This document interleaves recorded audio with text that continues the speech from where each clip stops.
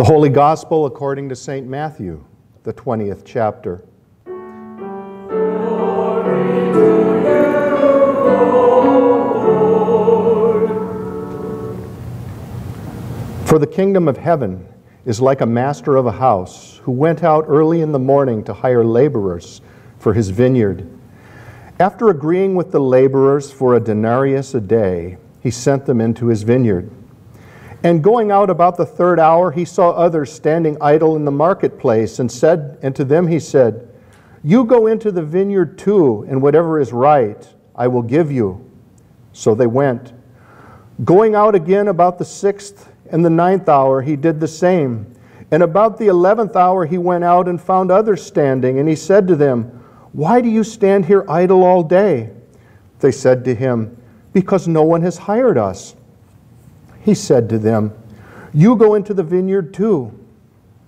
And when evening came, the owner of the vineyard said to his foreman, "Call the laborers and pay them their wages, beginning with the last up to the first." And when those hired about the 11th hour came, each of them received a denarius. Now when those hired first came, they thought they would receive more, but each of them also received a denarius. On receiving it, they grumbled at the master of the house, saying, "These last worked only for 1 hour, and you have made them equal to us, who have borne the burden of the day and the scorching heat." But he replied to one of them, "Friend, I am doing you no wrong. Did you not agree with me for a denarius? Take what belongs to you and go. I choose to give this last worker as I give to you. Am I not allowed to do what I choose with what belongs to me? Or do you begrudge my generosity? So the last will be first, and the first will be last." The Gospel of our Lord. Praise to you, Lord Christ. Please be seated.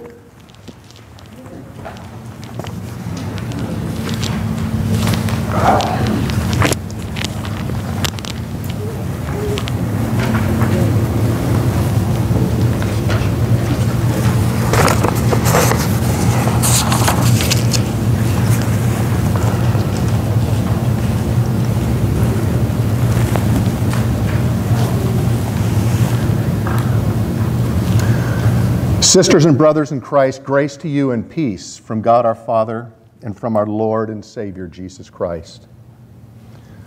What is grace? What does it mean to say that we are saved by grace? To say that we are saved by grace means that we did nothing to earn it. Grace is unmerited favor. It is favor that is unearned and undeserved. And this is the difference between grace and justice. What we receive by justice, we deserve. But what we receive by grace is unearned and undeserved. We receive it purely by the goodness and the mercy of the giver. Our gospel lesson highlights this difference. It tells us that God's salvation is something that we receive by grace. It is unearned and undeserved. It is not something that we can demand on the basis of justice. We receive salvation on the basis of God's goodness and mercy. And this means that it comes to us through God's grace. The unearned and undeserved favor of God.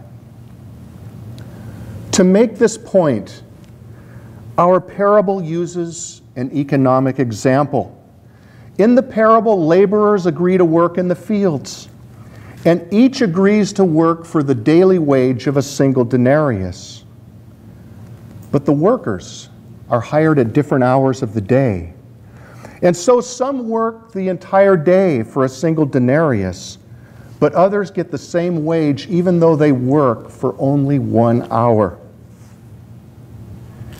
At the end of the day, all of the workers receive the same wage. And those who worked all day long are mad because they receive no more than those who worked for just 1 hour. They think that they deserve more as a matter of justice, but this is exactly the point in dispute. The workers argue in terms of justice, but the boss operates on the basis of grace. It is by grace that all get the same wage, not by justice. And the point of the parable is to teach us that we receive salvation by God's grace alone. It is not something that we can demand by justice. Our parable uses economics to make a point about salvation. And so if we get the economics wrong, we will miss its point about salvation. For instance, many liberals think that this parable teaches socialist economics.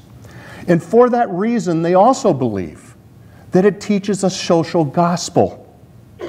I'm not kidding. I once heard a Methodist minister use this parable to argue for income equality and marriage equality. Such liberalism destroys the message of salvation by grace alone. And so before considering the positive message of our parable, I want to spend a few minutes to drive a stake through the heart of the liberal interpretation. First, it's just plain false that this parable teaches socialism. Some think it teaches socialism because all the workers get the same wage. But please note, the boss was not forced by law to pay this wage. He pays it voluntarily. And the workers voluntarily contract with the boss for this wage. And this means that the economic exchange between the boss and the workers is voluntary and free. This is not socialism. It's free market economics. Let's go a bit deeper. The liberal view is not just wrong in fact. It's wrong in principle. As a matter of fact, our parable does not teach socialism. But as a matter of principle, it cannot teach socialism, and in fact, no passage of Scripture can. Why? Because socialism violates God's law and undermines the gospel of Jesus Christ. So the liberal interpretation is not just wrong, it's heretical. Socialism violates God's law because it is based on taking money from some and giving it to others. Now, it's one thing to pay taxes for government services that benefit us directly. It is absolutely right that we should pay for police and fire protection and national defense and a criminal justice system because these services benefit us directly. But when the government takes money from person A for the sole purpose of giving it to person B, this is theft, using the government as a middle person. And so our parable can't teach socialism because this would violate God's law against stealing. But the liberal interpretation also undermines the gospel, and this brings us to the central point of our parable. Socialism assumes that people have a right to things simply because they need them. And so if someone needs money or food or medical care, they have a right to it. They can demand it by justice simply because they need it. This is what liberals call social justice. But is this true? Do we have a right to things simply because we need them? When someone is down and out, does this give her a right to the money in our wallet? When a homeless man approaches us on the street, does he have a claim to our money simply because he is homeless? Can people claim your money as a matter of justice simply because they need it, or must they receive it through your grace and mercy? Socialism undermines the gospel by confusing justice and mercy. It holds that having a need for something gives us a right to it as a matter of justice. But what about God's salvation? Don't we need it too? Can we say that we have a right to salvation simply because we need it? Can we claim God's salvation as a matter of justice? If having a need for something gives us a right to it, salvation becomes a matter of justice rather than a matter of grace. And so we see that the liberal interpretation is wrong again, because socialist logic undermines the gospel of grace. Our parable does not teach socialism or a social gospel. It says that salvation is by God's grace. By grace, the boss paid the same wage to all. He was not forced to do so as a matter of justice. The workers received the same wage due to the unearned and undeserved favor of the boss. This was a matter of grace and mercy. It was not something that they could demand by justice. In the same way, we are beggars before God. We need His salvation desperately, but we have no just claim upon it. We have no claim upon God's goodness because we have sinned against Him in thought, word, and deed. We deserve His punishment. We deserve to be alienated from Him, but we do not deserve His salvation.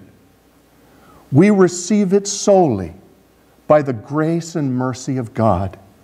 And this is the hardest thing for us to get our heads around, because the world is constantly telling us that there is no such thing as a free lunch. Despite our sin, God reaches out to us.